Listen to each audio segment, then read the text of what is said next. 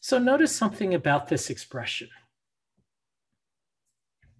This expression has just the values of the components that we're using in our circuit. It has the EMF of the battery. It has the resistance, the capacitance of our resistor and capacitor. And notice the exponential. What this says is that as time progresses, if we were to actually plot this, so let's have on the horizontal axis time, let's have on the vertical axis the charge on our capacitor plate. At t equals 0, let's look at it. At t equals 0, notice that we would have a total charge equal to 0 because e to the 0 is equal to 1. So 1 minus e to the 0 is equal to 1 minus 1 is equal to 0. So at time t equals 0, 0 charge on the capacitor. But notice, as time progresses, the capacitor begins to charge.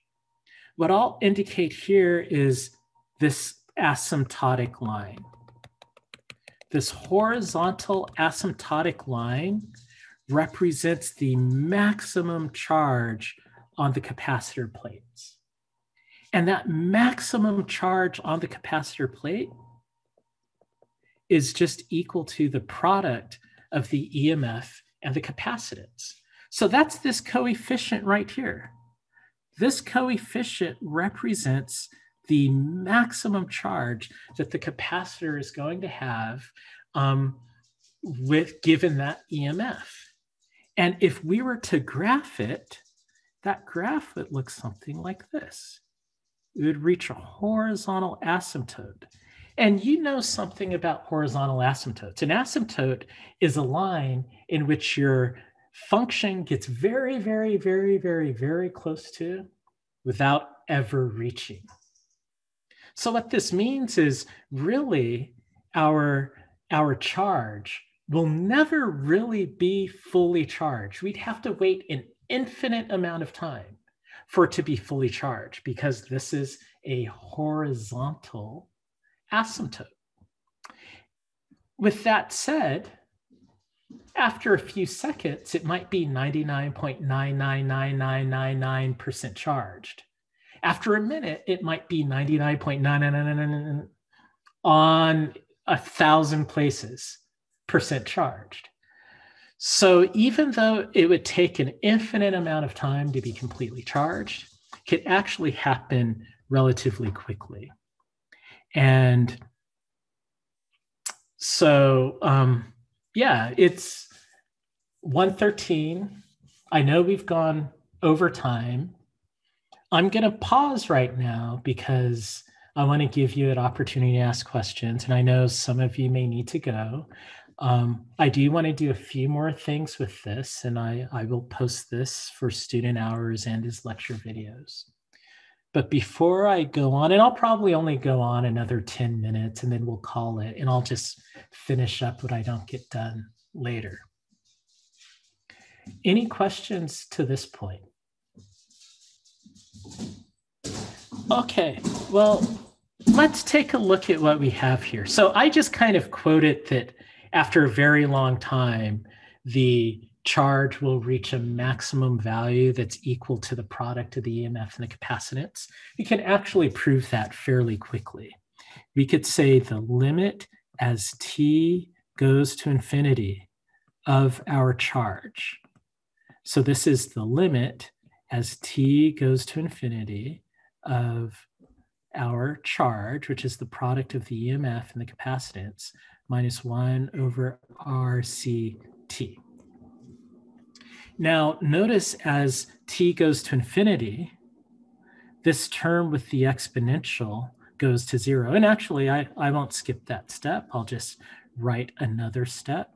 So this is the limit as t goes to infinity of 1 minus 1 over e to the infinity. And in this form, it's more clear that this second term goes to 0. So after a very long time, we're going to reach our maximum charge, and that maximum charge is just this. So the answer to the question in the PowerPoint, and remember, the question was, let's see if I can pull it up. How long does it take to charge the capacitor? Well, the answer is it takes an infinite amount of time. But in practice, there's an important quantity that we like to look at with RC circuits. Here is that graph that I just showed you. Look at the horizontal axis. Notice that symbol tau that I have represented. And notice I have the time axis divided up into increments of tau. Tau, 2 tau, 3 tau, so on and so forth.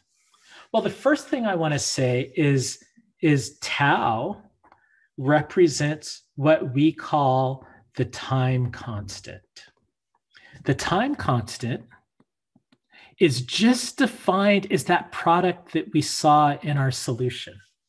The product of resistance and capacitance we define as the time constant. And if you were to work the units of that out, the units of the product of resistance and capacitance is the second. So whenever you see a product of resistance and capacitance, it represents a time. So by convention, scientists and engineers around the world said, let's measure things in terms of this time constant since it naturally appears in our formulas.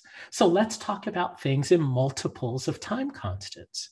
So in this picture, in this graph, you see that after one time constant, one multiple of RC, our charge reaches about 63% of its maximum charge. If we were to go to 2 time constants, that's going to be a higher percentage of the maximum charge. If we were to go to 3 time constants, it would be a higher percentage of the maximum charge. And where do they get that percentage? Well, that percentage just comes from putting in the time constant for time in this expression. We have an RC over RC. The RC over RC cancels. So we have a charge equal to 1 minus e to the minus 1. This is equal to 1 minus 1 over e. And when you work out 1 minus 1 over e, that is about 0.63. So the time constant is a useful convention that we use to measure how much of our capacitor is charged. Now, as our capacitor is charging, you might remember from laboratory and from videos that the current in our circuit decreases. Well, that relationship looks just like this. So where this relationship comes from for current, and that was part B of our question. Part B was, what is the current in our circuit? Well, remember, let's see. Remember, current is defined as the time derivative of charge. So that means current is the time derivative of the product of our EMF and capacitance, 1 minus e to the minus t over RC. So when we evaluate the derivative of this is the derivative of 2 terms.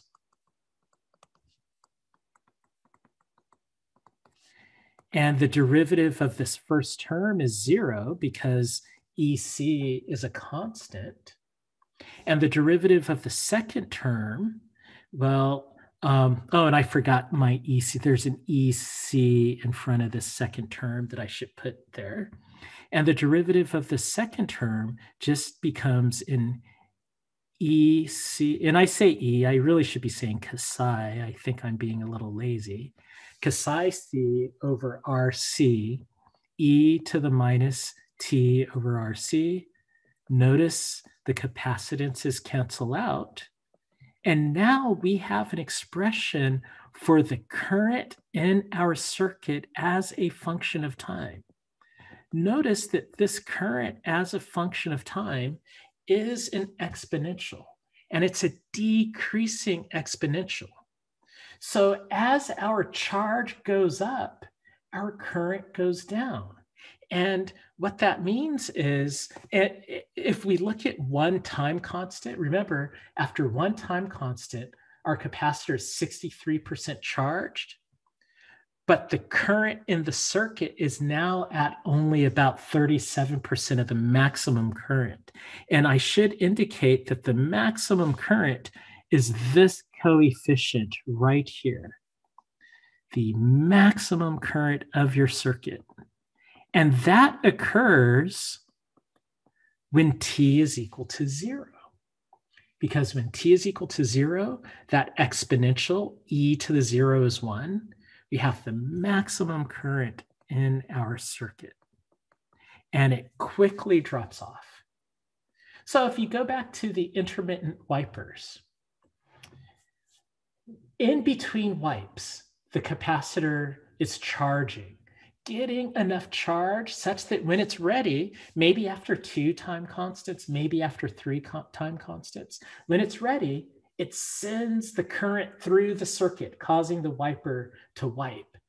But that current gets depleted very quickly, and it has to be recharged. And by controlling the product of resistance and capacitance, you can control the timing of that circuit. Okay, there's going to be just one more thing I'm going to discuss, and then I'm going to sign off for now. And that one more thing is the voltage in this RC series circuit. So here is the graph of the voltage of our RC series circuit as it's charging. Notice this graph looks an awful lot like the graph for charge on the plates of a capacitor. And that's not coincidental. This graph comes from the fact that, remember,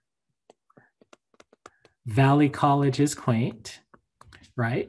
So this means that voltage as a function of time is equal to charge as a function of time. So it's directly proportional to charge, where the proportionality constant is the reciprocal of the capacitance.